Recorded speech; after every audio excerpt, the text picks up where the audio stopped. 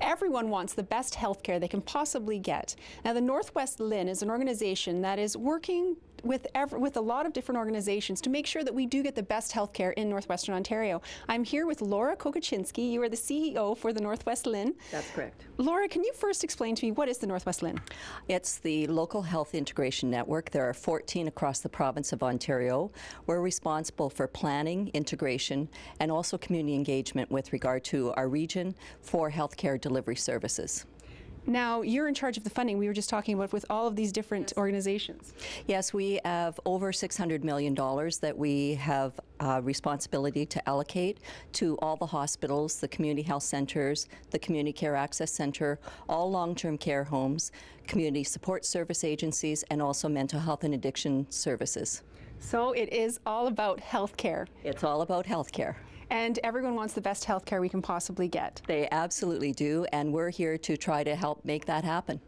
Okay, now in order to make this happen, you have a survey that's coming out. We do. It's called Your Region, Your Healthcare, Your Voice. We really need to hear from people with regard to their healthcare needs, the priorities that we need to address over the next 3 years.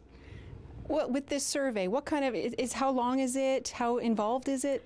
The survey itself is actually to support our integrated health services plan, known as the IHSP3. This is the third time we've done a survey in the Northwest. Last time we did a survey, we had over 800 respondents. We were so excited about that.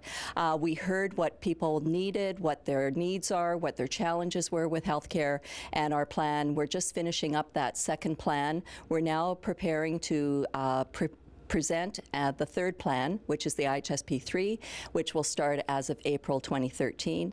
And the survey is to provide input to help validate what we've been hearing for the past 3 years as we've been going out and talking to people about their health care. Now, I was reading a little bit about it. In healthcare, it could be anything. It could be how long you wait at the emergency, how hard it is to access healthcare services, that type of thing. There are really 4 sort of priorities that we've already sort of gathered from the conversations that we've had with people across the Northwest. Access to care is an issue. The integration of services. People tell us that it's not easy to go from one service to another. And the other is chronic disease. We know that we've got a lot of issues in the Northwest. And then fourthly is mental health and addictions. So the questions in the survey are really focusing on those 4 areas to try to find out, is this really what people want us to be focusing on for the next 3 years? And now, as we know, with talking to people, everyone has an opinion on healthcare, on how they'd like it to be or how it should be. Who can do this survey? Everyone. We want as many people as possible, all ages, to be able to contribute and provide input into the survey. We'll be looking at all of that information that we get back. We'll be looking at it from themes and priorities, and then we'll be focusing on preparing a plan that will take us out until 2016.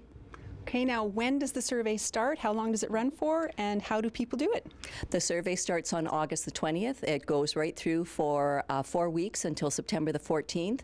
It's an online survey, but if people aren't able to do it that way, they just need to call our office. We'll get hard copies out to people, and we're hoping that everyone will share their voice with us and let us know what their needs are and what their issues are with healthcare in the Northwest.